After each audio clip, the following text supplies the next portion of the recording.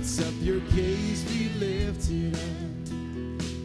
Told everyone how great the love come down from heaven's gate to kiss the earth with hope and grace. Come on, sing it out. We sing, who is this King of glory?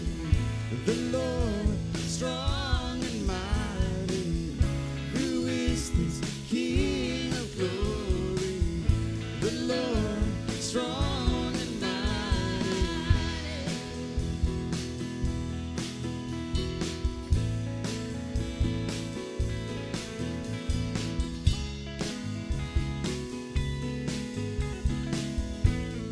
Lift up your hands, be lifted up. Come on. Lift up your hands, be lifted up. Let the redeemed declare the love. And we bow down at heaven's gate to kiss the feet of hope and grace.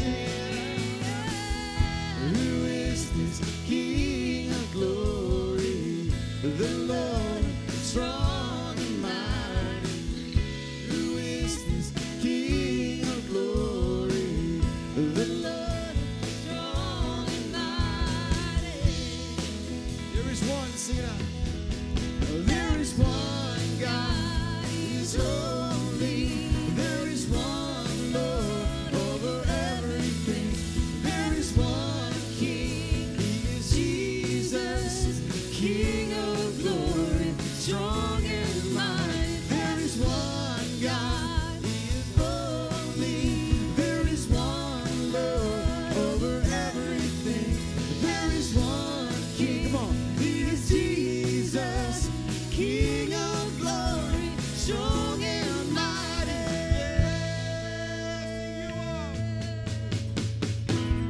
You are the King of glory, the Lord, strong and mighty.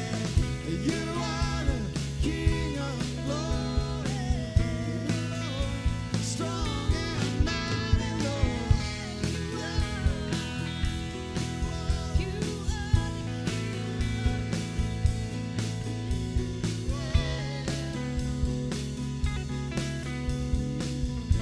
Let's sing it one more time, just the voices. You are the King of glory, the Lord, strong and mighty. You are the King of glory, the Lord, strong and mighty. Our family has had a very significant time of gathering over these last couple of days. Yesterday, primarily being a time when family has come in from Chicago. Of course, we came in from South Carolina.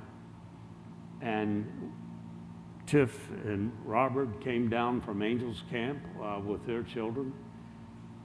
And it's been an unusual time. It took Barbara's passing to get us all together in one place. But we spent the day yesterday remembering, reflecting, and talking about one person's life, their story. And the more we talked about it, and the more we got into it, the more we discovered there was in it. Barbara's story was unique. And as we got into it and we started celebrating things, laughing a lot, some tears also. But what struck me once again is how significant and important each person's story is. No person's story is exactly like or quite like another person's story. There are things and components and contributions, encounters, things that have gone on in a person's life that makes up their story. And when God, our Heavenly Father, entered into this world through the person of His Son, Jesus Christ, He stepped into not just the corporate story, the world story, but He stepped into the uniqueness of each individual story. And I want you to think about that in the light of the fact that you have a story, and it's unique. And there's things that I don't know about most of your stories that, had we the time, I would love to hear about. Because you would see the wonders of God at work in each of your stories and how you are uniquely made.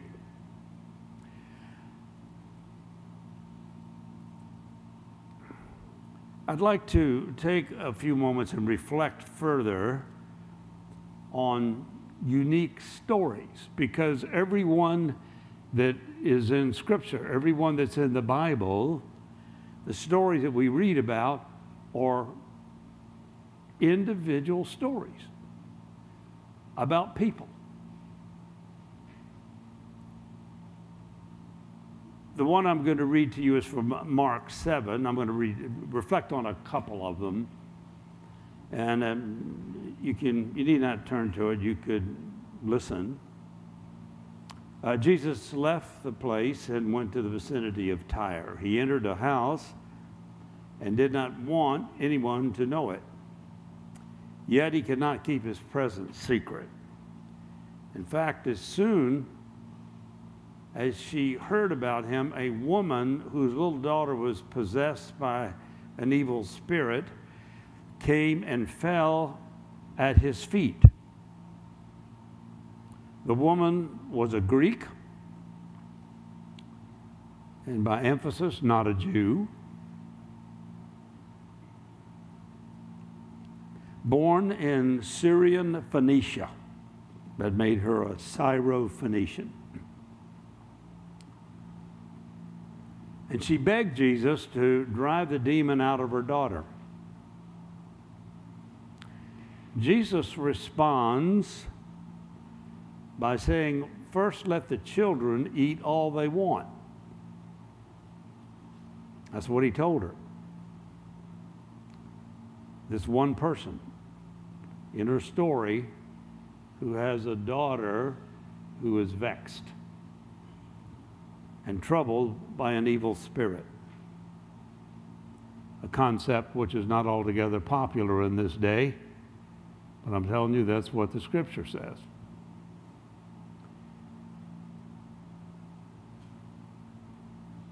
And she said, after being put off, it's like, it's not right to take the food for the children and throw it to the dogs, which was essentially calling her a dog. You're like the dogs. Why should you be getting this? Now, in our day and time, that'd be pretty offensive. In fact, you might be subject to litigation. You could be brought before the courts for dismissing somebody as a dog. You're not as good as me. You're not as good as the Israelites. But she said, yes, Lord. She replied, agreed with him, didn't dispute him, but said, but even the dogs under the table eat the crumbs of the children. You know what? Humility. That she didn't get offended. She didn't get in a huff. She didn't start demanding her rights. She didn't start thinking about how that had denigrated her and leave in a huff. She said, yeah, but even the dogs under the table get the children's crumbs. Then he told her, for such a reply, you may go, the demon has left your daughter. Faith expressed through humility. That's one story.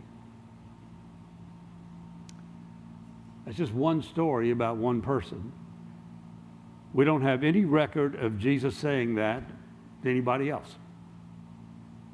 There's something about the uniqueness of the way Jesus enters into each of our stories.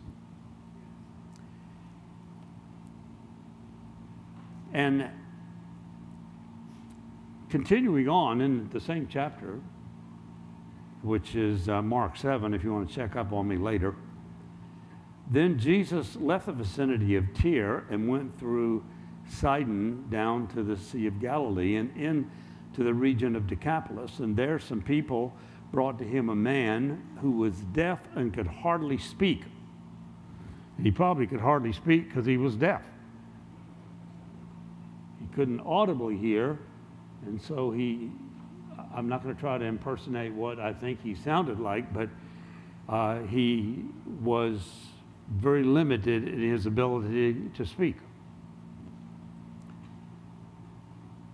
And there were some people who brought to him a man who was deaf and could hardly speak, and they begged him to place his hand on the man. After he took him aside, away from the crowd, and Jesus has a way of doing that. Jesus doesn't have a desire to make a scene of your life and your story in front of other people. He took the man aside, and after he took him aside, away from the crowd, Jesus put his fingers into the man's ears. You done that lately, Kevin?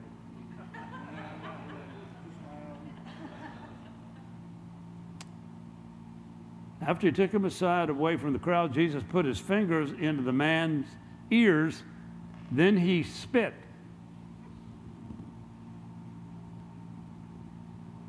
I always wondered, what does that look like? What does it mean that he spit? And touched the man's tongue. That wouldn't go over with a CDC, would it?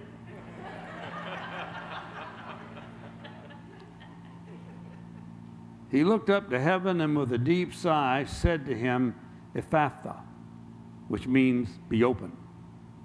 At this, the man's ears were open, his tongue was loosened, and he began to speak plainly.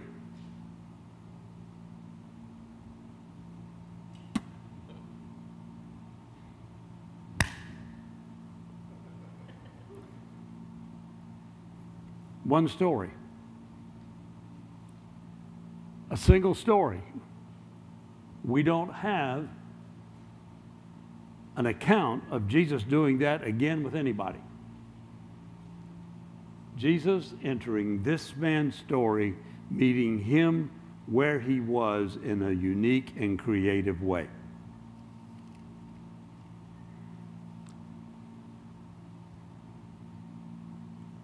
I got one more spit story.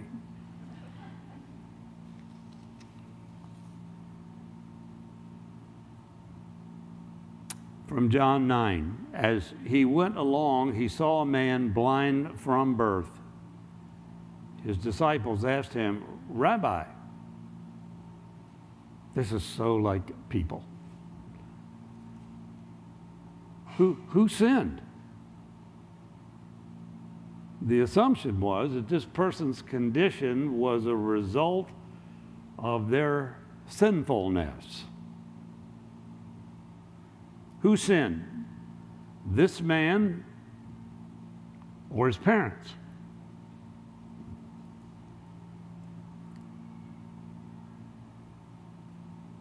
That he was born blind. Somebody else's fault. Either you were a bad person or you were raised in a home by bad parents. But the reason you're messed up, the reason you can't see is because of something that somebody's done. Listen to Jesus' response. Neither this man nor his parents sinned, said Jesus. But this happened so that the work of God might be displayed in his life or in his story.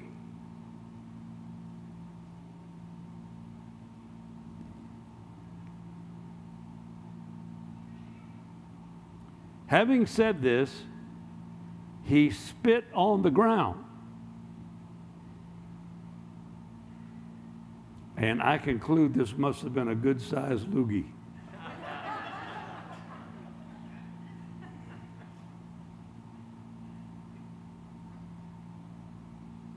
He spit on the ground and made some mud, which requires a bit of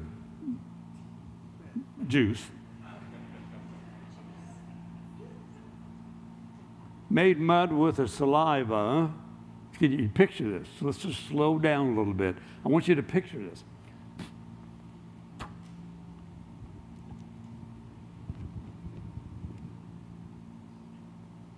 You know, this wasn't a 1-second deal. I mean, this took a little doing. You spit on the ground, you mix it all up, and you make mud. It takes a little doing. And I'm wondering if people are going,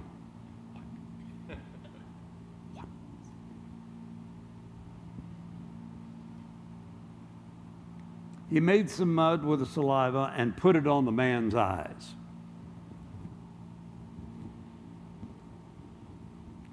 Have you done that lately, Kevin? I was thinking, you know, we're looking at spit stories.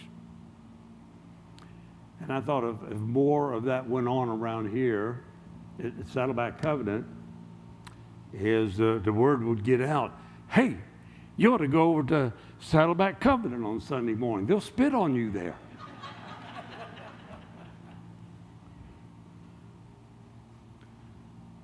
You could change the name to the Church of the Abundant Spit.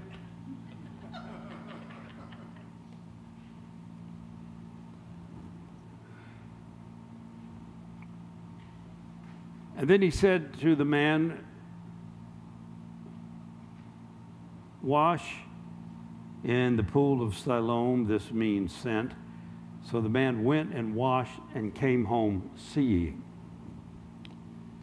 Another story, an individual story, and we don't see that recorded any other place. Part of the human think is if you do something and it's extraordinary, then you need to do it again. And you need to become the church that does it. The first church of spit in Mission Viejo.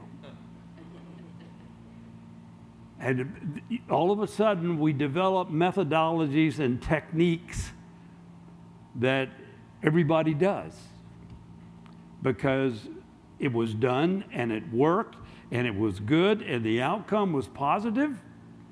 And so therefore we need to repeat that and keep doing that even if it doesn't work. You know, sometimes we try to repeat things and then we're out of spit. We don't have any spit left. And say, well, I'll just take some dirt and I'll put it on. And it doesn't work.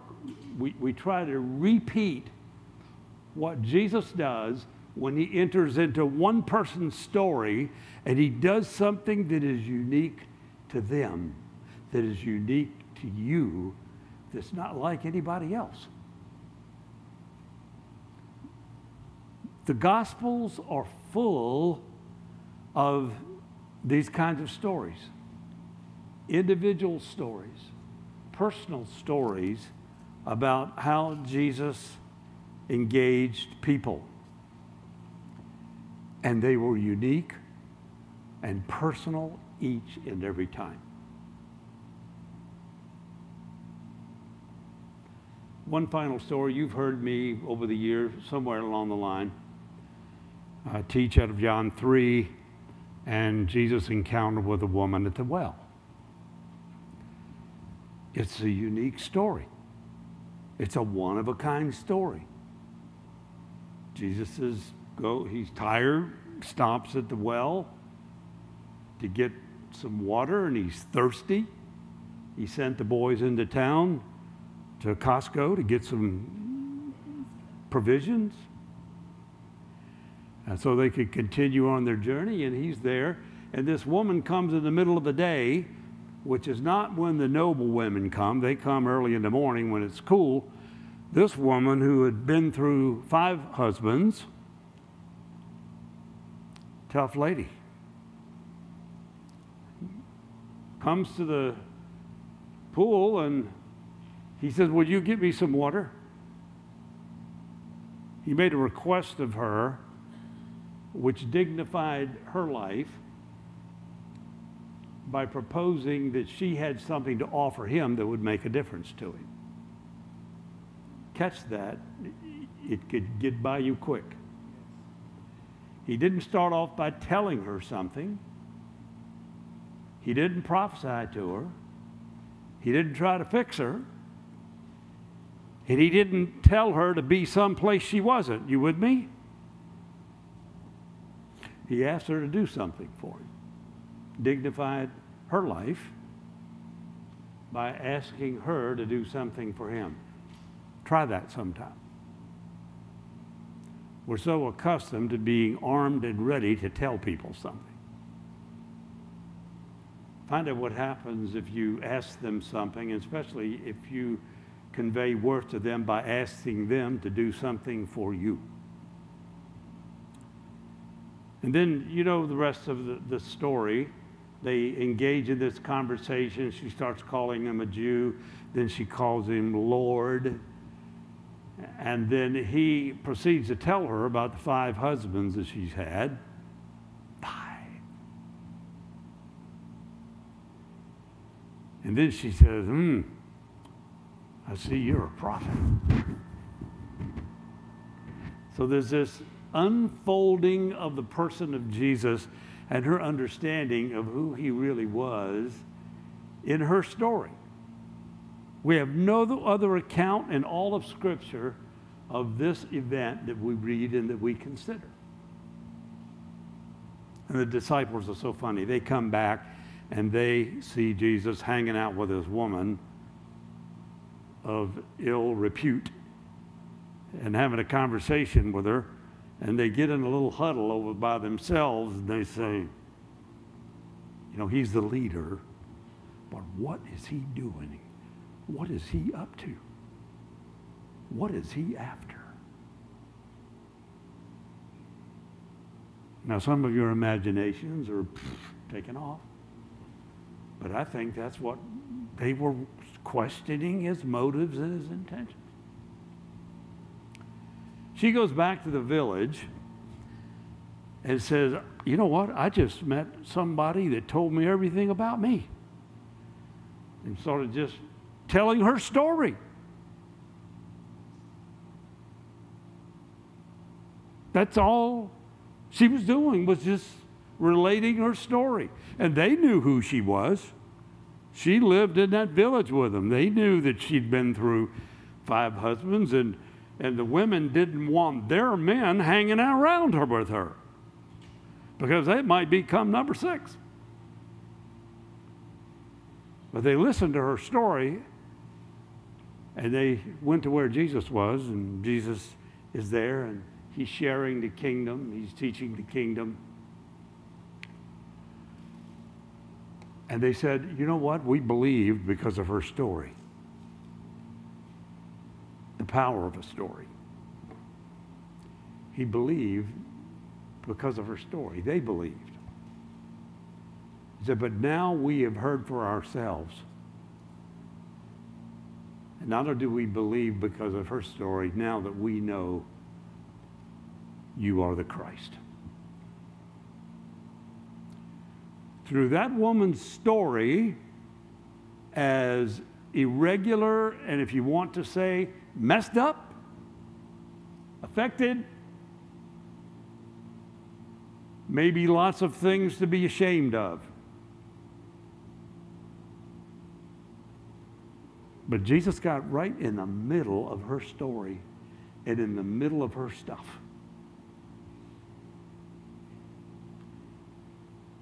And the result of it was, through that woman and her story, a whole village came to know who Jesus was and to confess him as the Christ. Never discount the impact and the value of your story. And I know what it's like to listen to somebody else's story and then think my story isn't as good as their story. And besides that, if people find out about my story and the things that are in my story, they're not going to think very much of me. They won't invite me back. This will be the last time I speak at this church if I really tell my story. But everybody's got a story. When Jesus talked about the Sermon on the Mount in Matthew chapter 5 through 7, there's not a person here that wakes up on any given morning and doesn't fall short of the Sermon on the Mount by breakfast. And there's not a person here who is unacquainted with stupid pills. I have another affectionate name for them, but I will spare you, lest I offend you. They're dumb pills. And I've taken a sufficient quantity of those in my life. But it's part of the story. It's part of my story. And it's part of how Jesus steps into my story and redeems and works. And neither this man nor his parents sinned, said Jesus, but this has happened so the work of God might be displayed in his life. Our failures, our fumblings, our stumblings become occasions for the work of God to be displayed in our lives. Hear me. Some of you here this morning don't like your story. You wish your story was like somebody else's. But your story is your story.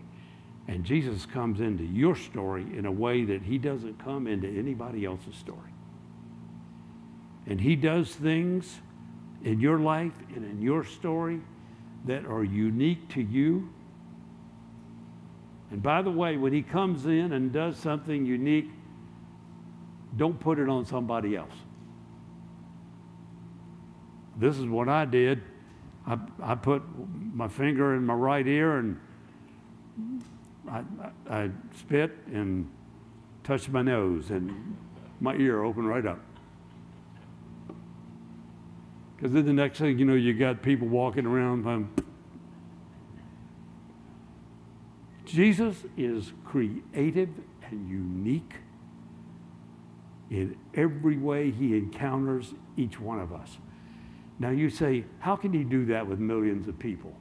That is a wonderful Savior. That is a marvelous Savior. That is an incredible Redeemer. Because that is how big Jesus is. We could go back and start singing, shout your praise. We could start getting into another place on this thing when we, you know what to magnify the Lord means? Oh, magnify the Lord with me and let us exalt his name together. You know what to magnify the name of the Lord means? It's like a magnifying glass. When you take a magnifying glass and you look at things through the magnifying glass, what happens? You see things bigger. So that's what it means to magnify the Lord, is when we look at the Lord in such a way that he becomes bigger and larger than what we had previously acknowledged. That's how big Jesus is. John, he comes right into your life, and you could tell the stories about how he's met you, how he's done things for you in a way that's so unique that sometimes you wonder if you should even try to explain it, because you know the people around you may not understand it. I sat next to Robert last evening, and we were talking about his visit to the Vatican, and he got into this story. He was telling me this story about, I think you were thirsty. He was thirsty, and he, you know, they were there and waiting for the Pope to come through, and in proximity to, and he just prayed. And he looked down at his feet, and there was a liter of water that wasn't there before. Right? Am I telling your story right? Do what?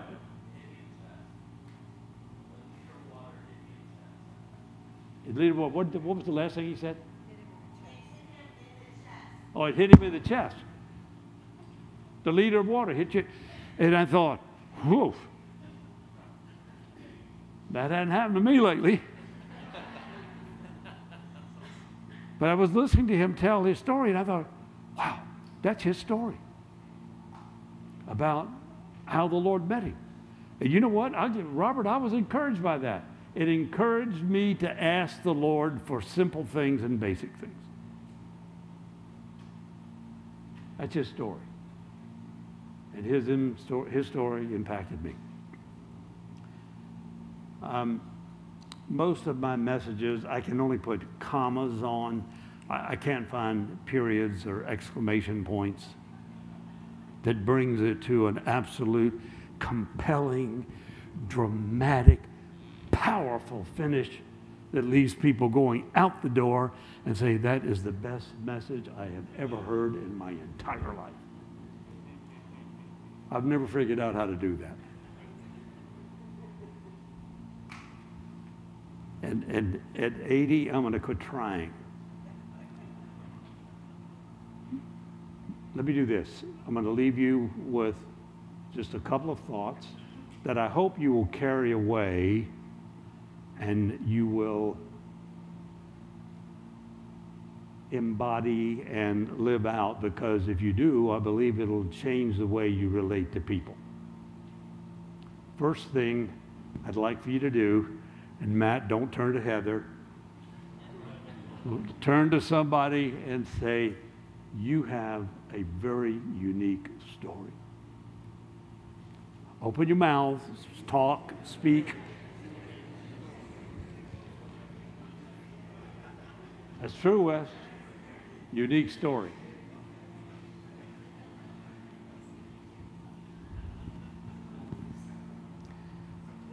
And remember this.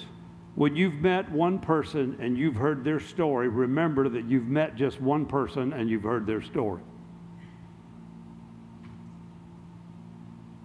It's like no other story. And when you engage someone else, you're going to get into their story, and it's going to be very unique to them.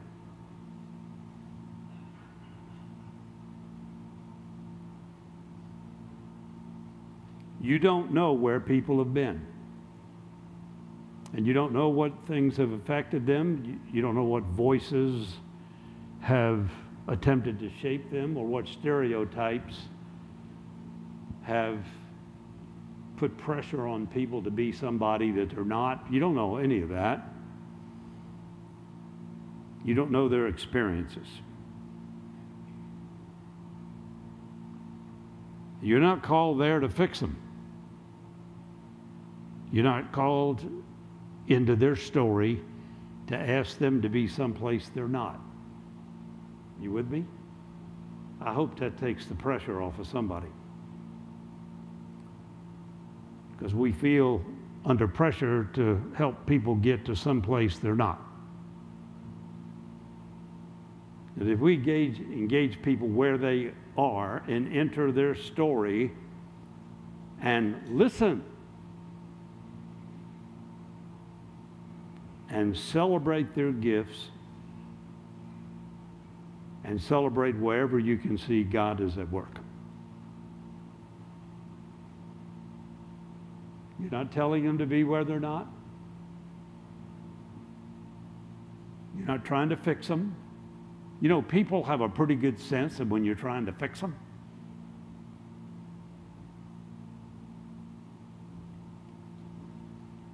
They also know when you're listening at this level.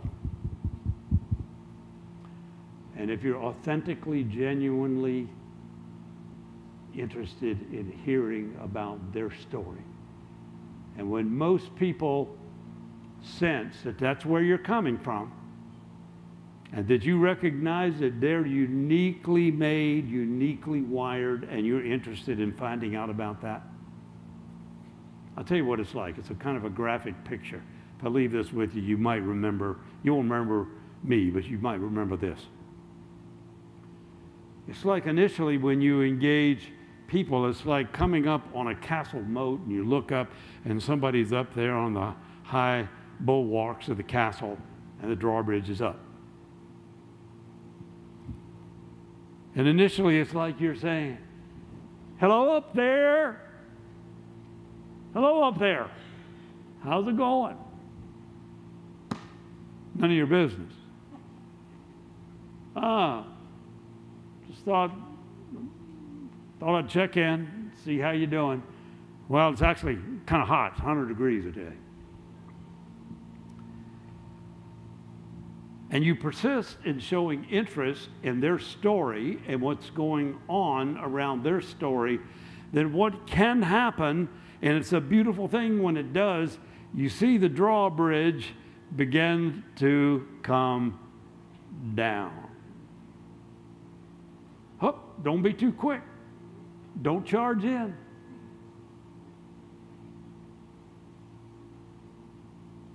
Don't stand there saying, woo, let me go. Have I got a verse for you?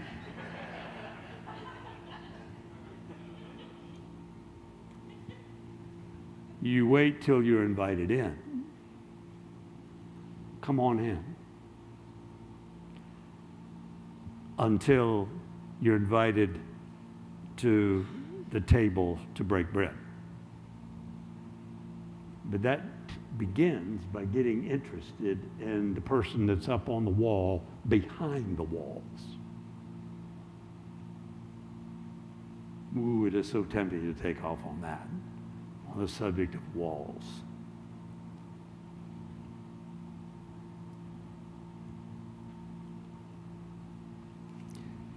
It'll cost you to love the way that Jesus loved. It might cost you a cup of coffee. Might cost you a meal. But one thing I know will cost you is time. Because you can't, what's the term you used, Matt, at ACM last year on community? You can't what? You can't cram community. Well, you can't cram relationships. And you can't cram getting into people's story. It takes time and it takes an investment of yourself to be able to do that. But that's what Jesus did. And that's what Jesus does. And he is investing in your story right now, this morning, and inviting you into the journey of getting into other people's story and seeing what he does, and be prepared for it being unique and personal. And I don't know if he will ask you to spit on somebody's tongue,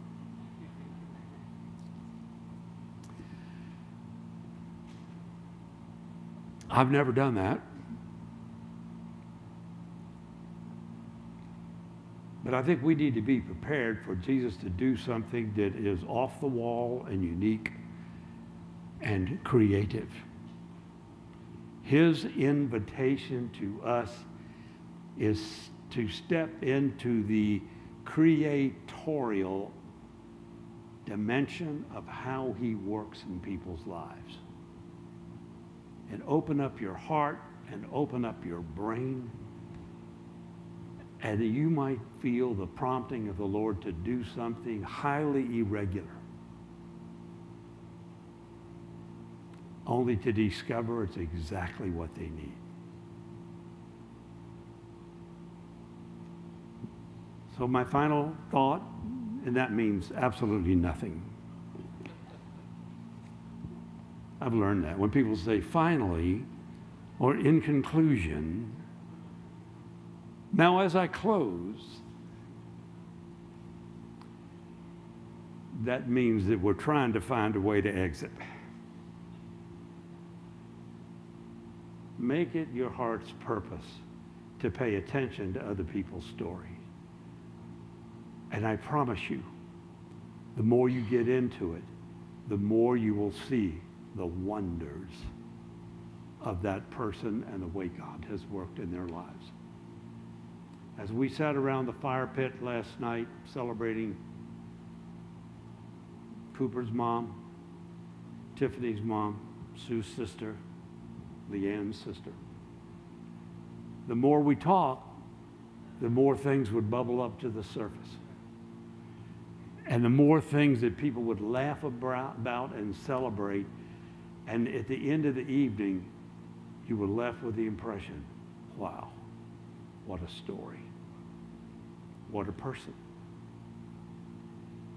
Everybody you meet has that kind of story and that kind of discovery to be realized. So let's be like Jesus and get into the other people's stories and find out where God's at work.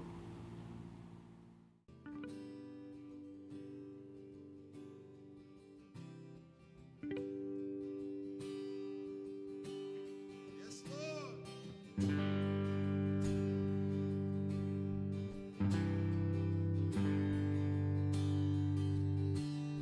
And I searched the world, but it couldn't fill me. A man's empty praise, treasures that fade are never enough. And you came along and put me back together. And every desire is now satisfied here in your love. Oh, there's nothing better than you. There's nothing better than you. There's nothing is better than you.